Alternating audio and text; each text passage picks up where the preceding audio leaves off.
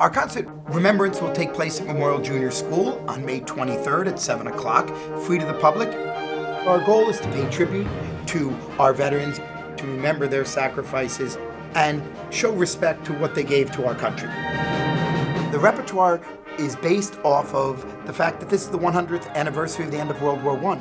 It's also the 100th anniversary of God Bless America, which will be included in the program.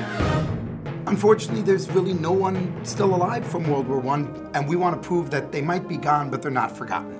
We have a wonderful piece entitled Echoes from the Battlefield, which is songs of World War I. We also have Solid Men to the Front with a John Philip Sousa march written in remembrance of the soldiers involved in World War I.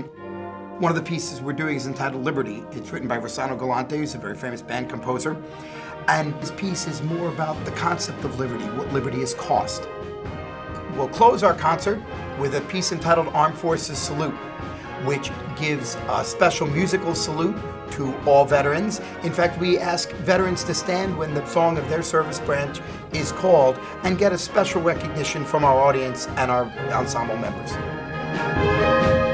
It's always nice to have that connection with our servicemen and women. It really brings out, I think, those strong, passionate emotions that really transfer well in our performance.